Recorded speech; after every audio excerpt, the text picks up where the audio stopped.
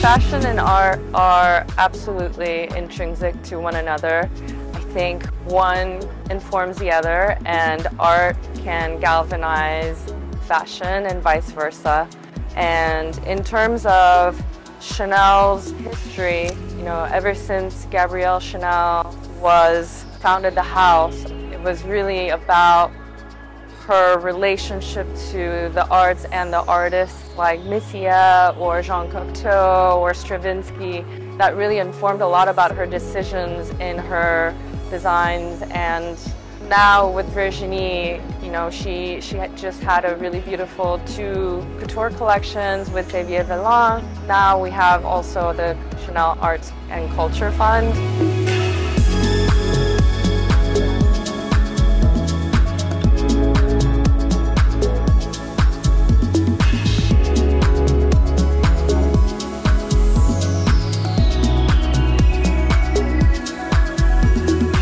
Chanel as a brand has always supported art globally, but I think it's really important in the context of Thailand, where we're all both fashion, art, music, and everyone as a cultural producer making this culture together. And public funding for the arts, I think it's very important and crucial and special that we can have this opportunity together.